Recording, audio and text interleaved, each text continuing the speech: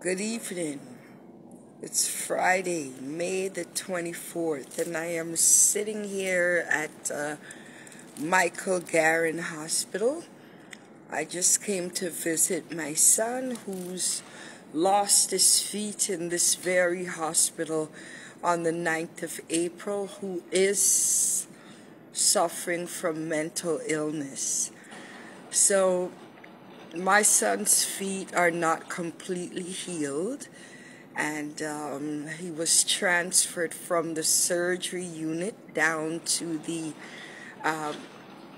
mental health unit on the 5th floor here at Michael Garron Hospital.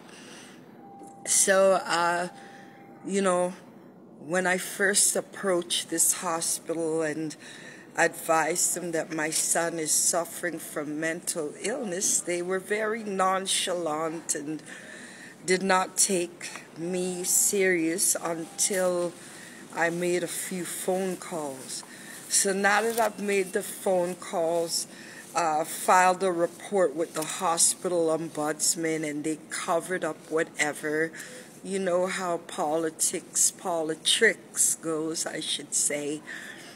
I guess out of reprisal for me talking and making reviews and making posts, they moved my son from the surgery unit, down to the mental health unit.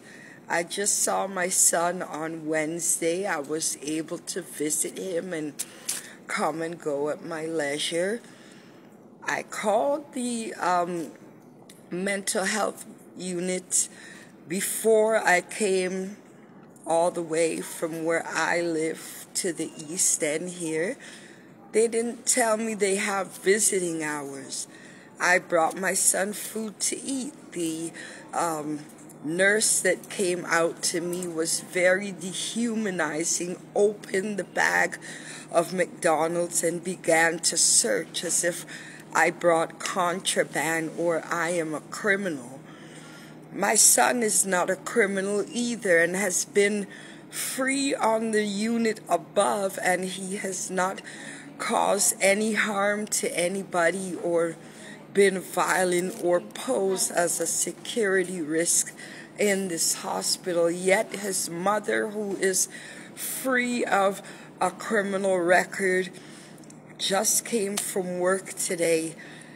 They opened the bag of McDonald's and searched it in front of me and refused to let me see my son just to ensure that he is okay. I called and asked the switchboard, how do I find the clinical manager? His name is Sam here. He, as usual, greeted me with nonchalance and an attitude as if he had so much authority that he didn't care what I would do.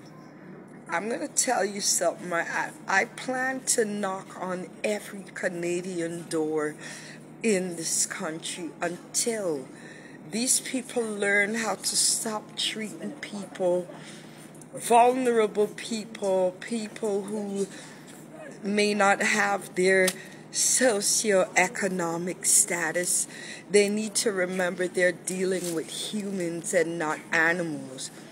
Now, my son has been a patient on the psychiatric unit at St. Michael's Hospital. I've never encountered them searching food and treating people as if they're less than. Mind you, it is Mental Health Awareness Week, and you will see all these hypocrites claiming they're advocating for the mentally ill, yet you will open a bag of food that the mother brought from McDonald's as if I'm bringing contraband or some weapon or something. That if that's not dehumanization, tell me what is. I'm at the Michael Garron Hospital here. I believe it's 825 Coxwell Avenue.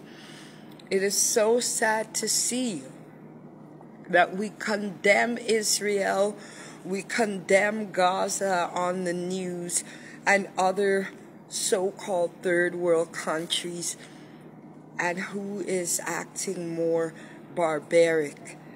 Those third world countries, or a hospital where the sick comes to get better? Jesus, what a continent. Mental Health Awareness Week. First of all, we need to take a look at the individuals who are trained to work with mental health patients and their families. You would find them extremely dehumanizing. You don't know. This is DJ Bubbles, aka Nessa, inside the Michael Garron Hospital. Yes, in Canada. What a shame.